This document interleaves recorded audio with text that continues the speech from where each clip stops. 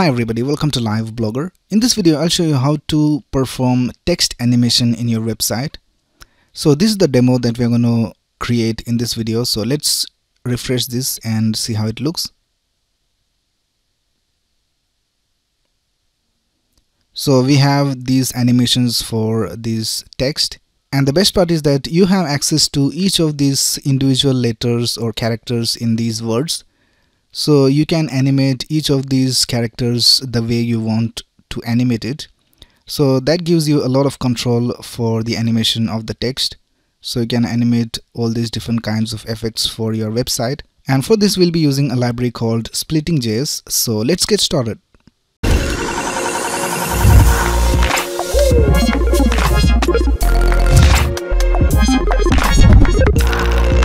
Before getting started with this tutorial, let me just inform you that I'll be creating a video series on creating a Blogger template from scratch.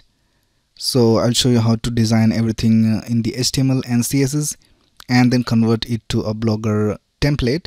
It will be a basic template which will show you the basics of how a template is created. And then you can go ahead and create advanced templates using the knowledge from that. So if you are interested in that, please click on the subscribe button if you haven't already, and also click on the bell notification button so that you will get the notifications of the videos. Alright, so let's get started with this tutorial. So this is the official homepage of Splitting.js, splitting.js.org, and here we can see we already have some animations for this text. And if you go to demos, you can see we have a lot of examples of how to use this library. You can just click on any of these and you'll be able to see the source code over here on the left. This is codepen.io, so you can just edit any of these code over here and you will get the result on the right. So just go ahead and take a look at some of the demos if you want. Now let's go to guide and let's see how to add this to our website. We'll be using a CDN for this, so let's click on using a CDN. And we can see that we need to add these 3 lines of code to get Splitting.js on our website. So let's copy these 3 lines of code and let's go to our code editor. We'll just create a file called index.html, and we'll also create a style.css file. And since this is VS Code, we can just type exclamation and press tab and you'll get this basic HTML5 code. Let's also link our style.css file over here, and then let's also add the 3 lines of code that we copied. So we have added the Splitting.js library to our website. Now the only thing you need to do is create a script tag, and you just have to type splitting and then give a data attribute to the elements for which you want to have the animation, and you'll be able to perform the animation. So let's create a script tag, and here we will type splitting. This is a method that we'll call. Alright, so let's create a division with a class of animation container, and in that we'll create an h1 and we'll also give it a class. So for the heading we want to have animation for each of the individual characters, so we'll just give it a class of splitting chars, and we'll just type live blogger official over here. And the important thing to do is add a data attribute, so it will be data hyphen splitting. Now when you add data hyphen splitting, it will be defaulted to characters, and I'll show you how it looks on a website. So I'll just open this in a browser. Alright, so this is our heading. Now let's right click over here and click on inspect, and let me show you how it is displayed in the inspector. So here we can see we just created a heading, but inside the heading we have all these spans with different words, and then inside each of that we have different characters. So we have a span with a class of char, and we also have a variable with char index 0, 1, 2, 3, so we can access each of these characters individually. In the same way we have the second word and the third word. So each of the characters can be accessed with these classes or even these variables, and you can access the word with the class word. So this is how Splitting.js helps you in performing the animation, because it splits all these things into single characters, so you don't have to do all this by yourself. Alright, so now let's go ahead and add the next elements. So next we have a paragraph. So for the paragraph we will have a class called splitting words, because we'll be animating each of the words individually. And here we'll just type learn web designing. And for this, let's give a data attribute. We'll type data splitting, and since this is for the words, we have to type equals and then type words.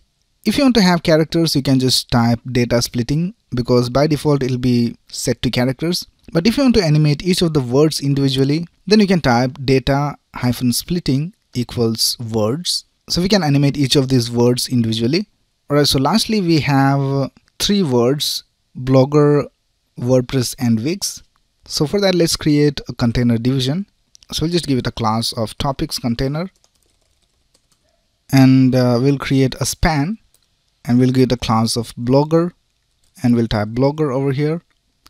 And we also need to add the data attribute. So we'll just type data splitting, because we'll be accessing each of the characters individually. Let me just copy this two more times. And here we'll type WordPress, and here we'll have Wix. Alright, so that's it with the HTML. Now let's go back to our browser. So this is how it looks.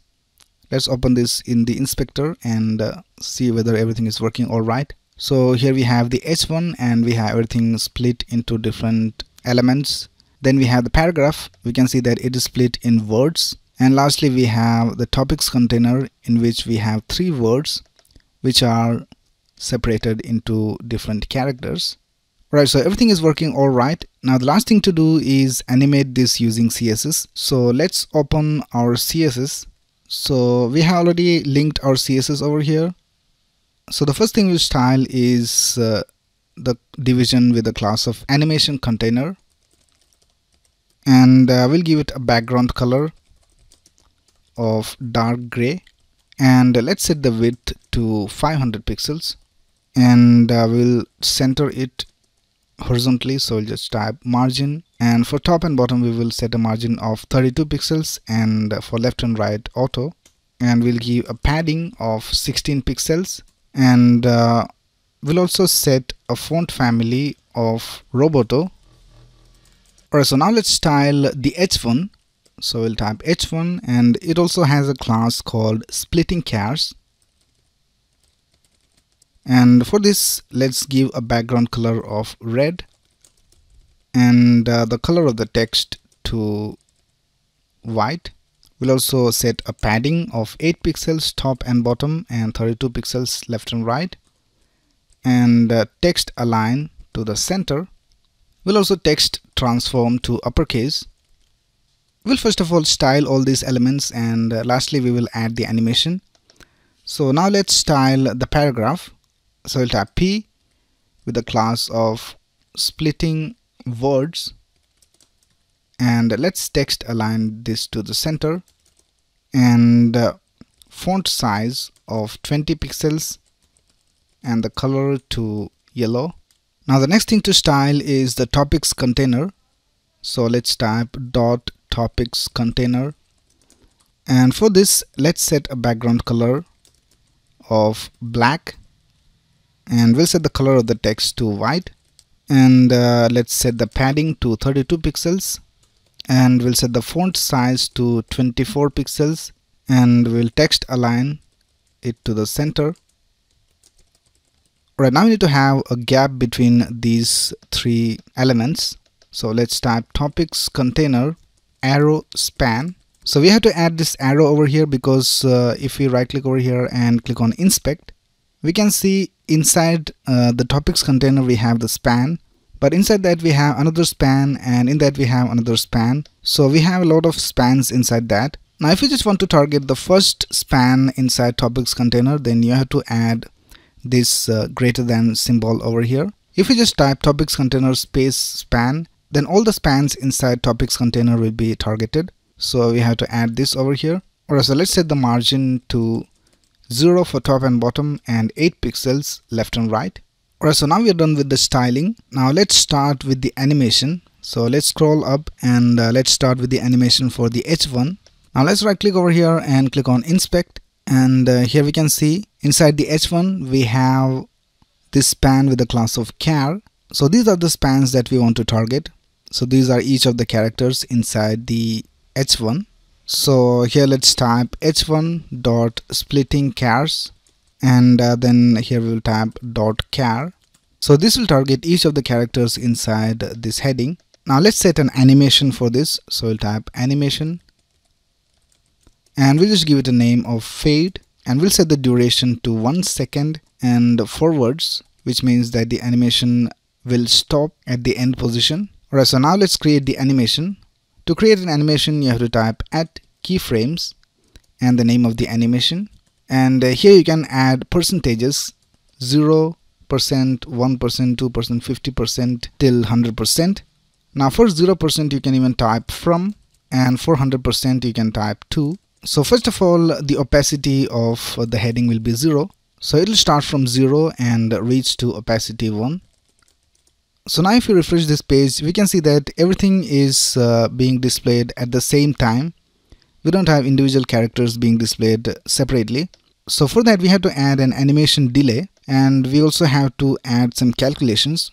So let me show you how to do that. We'll type animation delay, and we will add a calc function over here.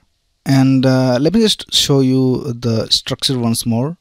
Let's go to inspect, and here we can see for each of the characters we have a style, and this is a variable char index 0, char index 1, 2, 3, and then let's open the second one. Here we have 4, 5, 6, 7, 8. So all these characters have different index values, so we can take advantage of these values, and we can set different delays for each of the characters. So here first of all we'll type a base delay, so we'll type 0.2 seconds for now, and we will add different values to different characters. So we'll type plus, and in another parenthesis we will type just some value. You can change these values and set it to your needs. I'll just type 0.1 seconds, and we'll multiply it with the index values. So let's type var -- char index. So now what happens is that it will start from 0.2 seconds. So the first value is 0, so it will start at 0.2 seconds. And for the next value we have the char index of 1, so it will add 0.2 plus 0.1 multiplied by the char index value, which is 1. So it will be 0.2 plus 0.1, and it will have a slightly longer delay. So in this way, the higher index value we have, the longer will be the delay. So let's save this and see how it works. So now we can see that the animation is working alright. Let's refresh it once more. Now let's also add a transform translate so that the characters move a little bit when being displayed on the screen. So let's type transform translate x. We will set a value of 16 pixels, and at 100% we will set the translate value to 0. So just copy this over here, and I will set this to 0, and let's refresh our page, and we can see that everything is working alright. Now we can just remove from here because we don't have an initial value. It will be just the value that we have over here. Alright, so now in the same way we will animate this paragraph. Now for the paragraph we have to target the words. So let's inspect this, and we can see inside the paragraph we have spans with classes of word. So let's target that. p.splitting words .word, and let me just copy these from here because it is almost the same. Now we'll call this animation grow, and let's add the animation over here. So I'll type at keyframes grow. In the beginning we have the opacity of 0, and at the end we will set the opacity to 1, and we'll also change the translate to scale, and initially it will have a scale of 0.7, and at the end we will set the scale to 1, which is the default scale. So here we can see how it looks. And we'll also set a different value here for the animation delay. So it will start at 2 seconds, and here instead of char we will type word. Now let's decrease the duration of the animation, so we'll just set it to 0.4 seconds. Now we need to also have some bounciness for this animation. So for that I have created a cubic bezier value. So let me just add that over here. I'll just type cubic bezier, and the values will be 0.17, 0.67, 0.61 and 1.82. If you want to get some cubic bezier values, you can go to this website called cubicbezier.com and just change these arcs over here and then click on go, and you can see how the animation will work. So you can just tweak these handles over here and then just copy this value from here. Just click on copy and copy this value, and then you can add that to your website. So now let's see how it works. So everything is working all right. Now the last thing is to animate these 3 words over here. So we'll be animating them based on the characters. So let's type topics container, and then we have a span with the class of blogger, and in that we have characters. So let's inspect this. Here we can see inside the span with the class of blogger we have word, and in that we have characters. So let's access that over here. We'll type .char and we'll get the characters of WordPress and Wix as well. So let me just copy this and paste it over here, and one more time, and let's change this to WordPress and this to Wix. Now here we'll create an animation, and we'll name it bounce, and we'll set the duration to 1 second, and it'll be running for infinite amount of time. And let's create the animation over here. So we'll type at keyframes bounce. By default the opacity will be 0, and we'll start with opacity of 1, and we'll also have some transitions. So the characters will move up and down. So let's type transform, and we'll type translate y, and we'll just set a value of 8 pixels. Let me just comment this animation for now, and I think we'll start with 4 pixels, and in 0% we will have the same value, that is 4 pixels, and in 50% we will have value of -4 pixels, and then in 100% we will have the same value of 4 pixels. Now let's uncomment this animation and see how it works. And we also have to add opacity of 1 over here. Alright, so now we can see that the animation is working. Now we need to set it to each of these characters. So let's copy this animation delay from here, and we'll paste it over here, and we'll just change some values. First of all, we'll set this to 3 seconds, and then we have 0.1 second and var char index. So everything seems to be alright. So let's refresh and see how it works. So we can see that every animation is working alright. So this is basically how you add animation to your text individually to each of the characters inside your website. So this is just a basic animation. You can go ahead and use your creativity and create awesome animations with this type of control on your text. So that's basically it for this video. If you have any doubts, you can ask in the comments below, and if you like this video, please click on the like button and subscribe to this channel to get the latest video updates. Thanks a lot for watching. Have a nice day.